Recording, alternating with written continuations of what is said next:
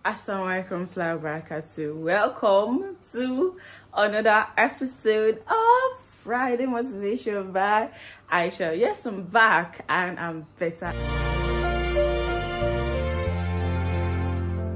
So in today's video, we're just going to talk about the importance of Salat. Salat means namaz in some side.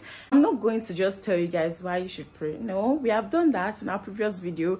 And this time, I'm just going to tell you some reasons or some things that will affect you if you don't pray. So number one, when you don't pray at the appropriate time and when you don't even pray at all, you lose relationship with your creator, that is Allah subhanahu wa ta'ala.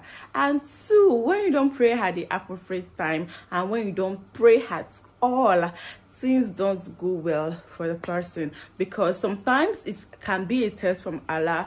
Allah wants to hear you. Allah tests you with some things so that you come to him, you ask him for what he wants. We can see this in our life of Musa when he wanted to defeat Fir'aun and then he did not ask Allah for his permission. He went ahead. Why? But then again when he asked Allah for his permission, when he asked Allah for assistance and help, everything went well. Aside losing relationship with your creator and things not working as planned, another thing is in the year after, it would affect you, because crossing the Sirat bridge. So crossing the Sirat bridge does not only deal with prayer, it also deal with your good deeds, your intention.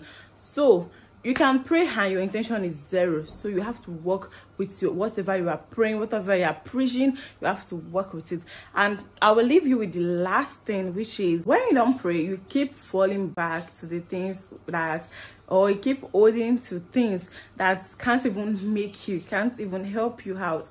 I just feel like you guys understand what I'm saying. When you pray, you have backing, like you have backup, you have support. Let me use myself as an example. Not like I want to feel proud or something, but I remember when I started YouTube for the first time, I failed woefully. It was very obvious. Some people know about that and some people don't. But now I'm on 5k plus, I think. I can't remember. We're close to 6k now.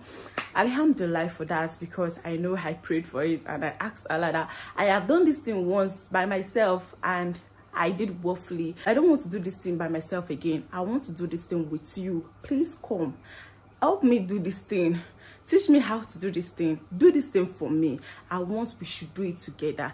Please, I want it should be superior. So when you pray, things work out sincerely. I won't even lie. I won't even give excuse to that.